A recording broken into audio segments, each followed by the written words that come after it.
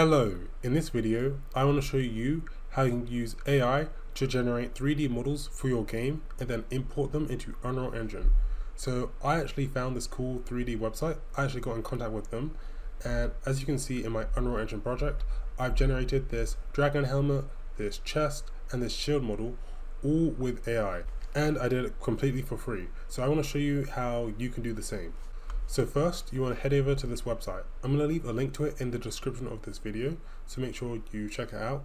And they have this AI called Rodin, which allows you to generate 3D models, and they have a bunch of settings. So I want to go over them. And there are many different ways which we can generate a 3D model.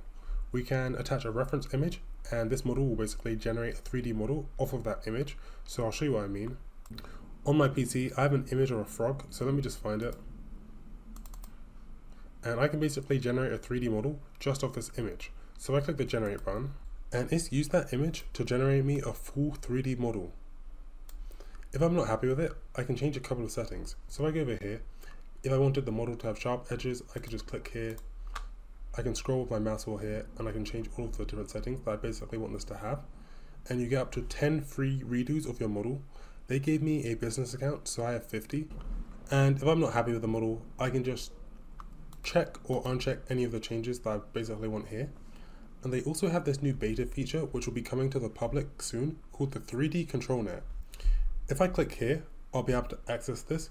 We can also access this before we generate our 3D model, but basically it gives us three options: bounding box, voxel, or point cloud, and we can basically use this to control the generation, scale, and shape of our model. So if I just go over to bounding box, and I'm just going to go over to handcraft, and maybe I want this frog model to be a bit taller. So I can just play around with the height. So I'm just going to increase it. And maybe I want it to be a bit thicker. So I can increase the width here. And once I'm happy, I can just click confirm. And then I can just redo. And I'll basically redo my model with those dimensions that I set. So as you can see, it's a bit taller and a bit thicker. Maybe I want a version of the model where it's very short. So I can just adjust the height so it's kind of low. And I'll just change this back to be 100. And I'll change this back to 100. Although I've made the height a lot shorter, I can confirm that. And then let's redo this. And as we can see, it's made my model, although it's made it a lot flatter, exactly like I wanted. Then once you're happy with your model, you can just go over to confirm. It'll let you know how many credits it will cost you. And you can also decide how many polygons you want it to have. And they seem to have this option here called Hyper. If you click this, it will take more time to process the model, although it provides finer processing for thin surfaces.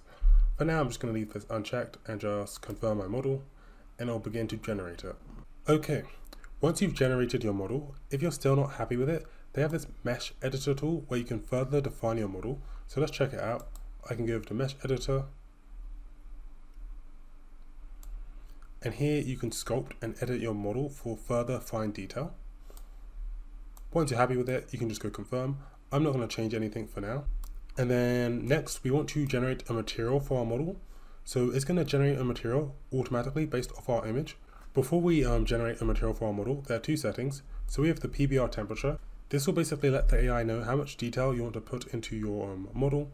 And then the reference strength, this basically determines how similar the material it generates should be similar to the reference image. I'm just going to leave mine at the default settings. And this will also cost us 1 credit. And let's just go confirm. Okay, so it's generated me my texture. And again, we get a couple of redos, so let me just redo this with a slightly stronger reference strength, and I'll just play around with it. Okay, so I'm happy with this. Once you're happy, you can just click confirm. And then finally, we just need to export our model. So let's select what file format we want.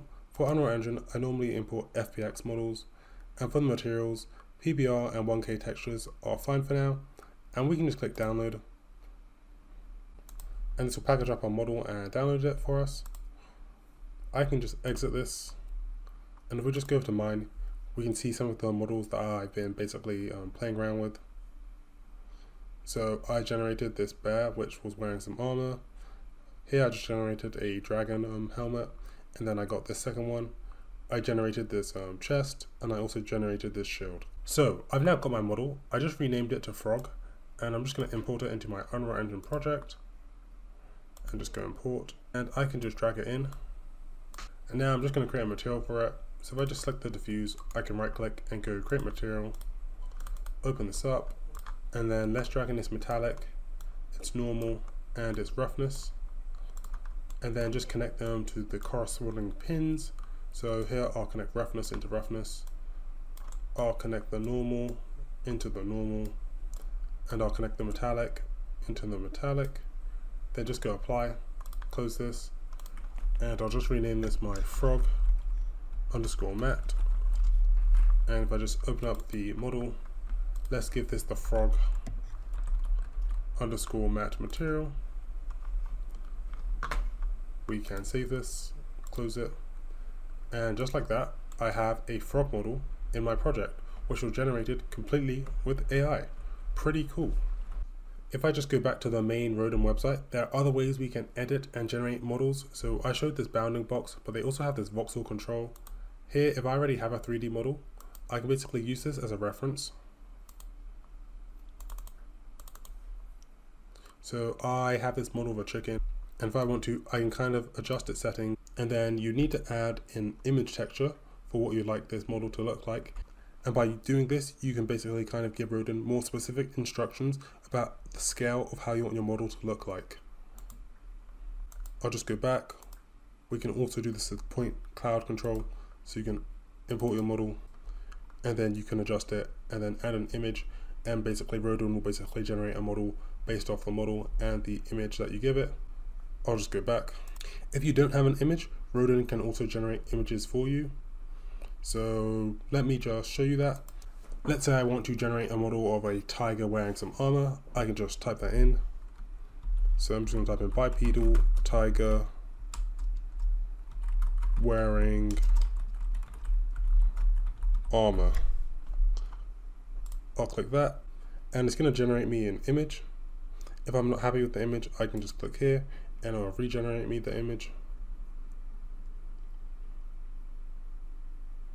And then once I'm happy with that, I can just click this button and it'll generate me a 3D model based off that image. So hopefully you find this tool helpful, because I thought it was super cool. If you're making a game and you need some quick 3D models, I think this is great, and it's only going to get better and better. That's all for this video. If you enjoyed, make sure to like and subscribe, and I'll see you guys in the next one. Bye!